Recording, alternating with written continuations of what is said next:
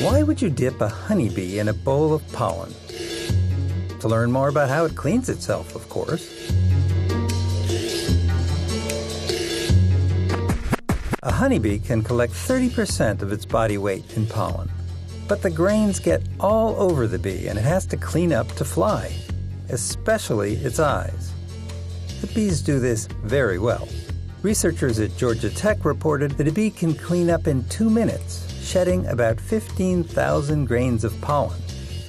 They counted, or rather, their computer software did.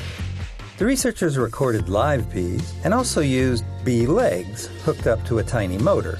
They found that the spacing of the hairs on the eye and leg has to be different. It's like cleaning a hairbrush with a comb. And why do we care? Maybe this is a good way to keep very tiny things clean. Microsensors, computer chips, or teeny, hairy microbots?